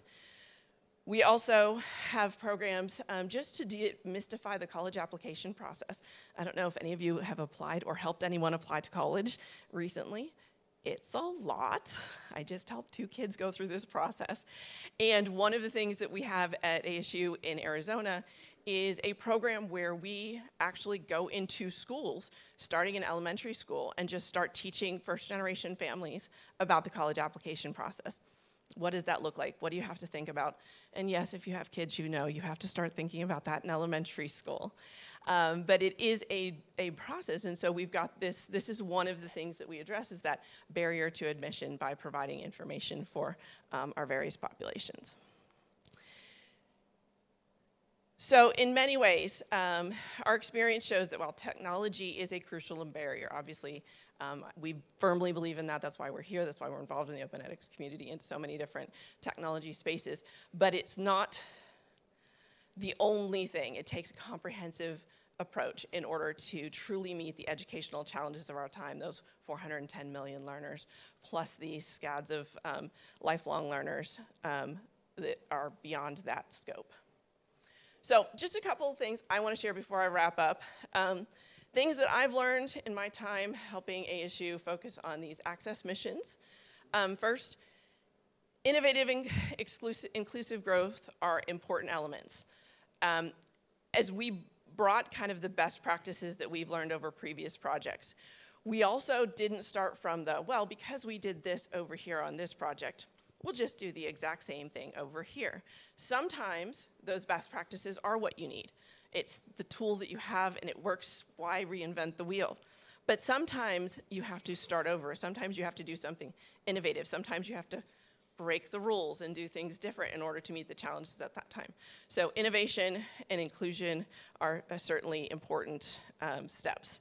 So adapting your tools in your toolbox. And innovation lives right there in that perfect harmony between the practicality of proven tools and new ideas that are going to change the world. Second, global impact is possible when you collaborate. It's not something any one organization is going to do all by themselves to tackle the challenges. If you try to, as an organization, say, we have to do all of these things, it'll be overwhelming, and one of those things where it's like, there's no way we're ever going to do it. Together, through collaboration, through partnerships, these are problems that can, in fact, be challenged. It can be achieved. Obviously, we're all in business in some way, shape, or form. Somebody's got to pay the bills. And so there's this things like market share, branding, all of those business kind of things to address. But there's also that idea of solving those big, impossible problems by collaboration. And we believe that we can, in fact, address educational demands, foster lifelong learning by working with these collective efforts that transcend borders and barriers. And then finally, we believe we have an obligation to empower education. One learner getting a degree, getting a skill, getting that credential that helps them get that job changes the world for that one learner, but it also can change their community and can be that catalyst where that ripple effect of change can go well beyond what that one person you might think could do. And we have an ability. We have seen kind of the impact of learning experiences for these diverse populations, students, professors, young African leaders.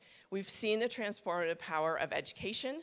We have assumed that that transformative power is part of our mission that we can achieve through deliberately designing programs, not just to educate, but to empower individuals to change the world and their communities and make those transformations that make the impact of our efforts far beyond just those small scale of we graduated X number of students. So in closing, We've already spent a lot of time together chatting. I think the birds of the feather time, wine last night was great. But I want to challenge you in the time that we have left to kind of seek out other innovators, educators, ed tech leaders. Look for opportunities to collaborate, to share information, partnerships, any even small ways of sharing information. Connect with somebody new, if you haven't already, and really let's globally advance scaled access to education and create a brighter future for everyone. So.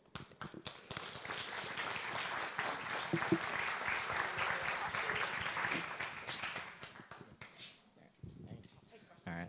Yeah, I think find Elizabeth at lunch. She has to eat just like the rest of us, so you can talk to her while she's eating, and she can't, she can't interrupt you right away.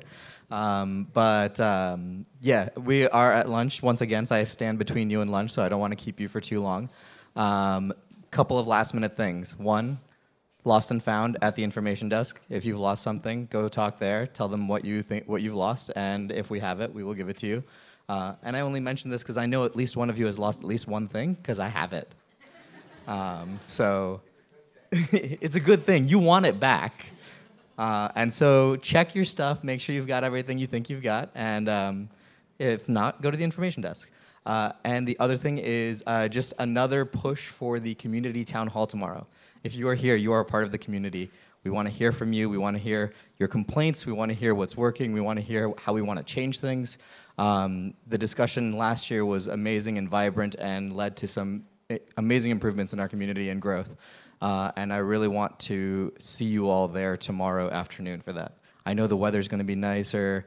It's going to be Friday. You're going to be in Stellenbosch. But please, we want to hear from you. So thank you.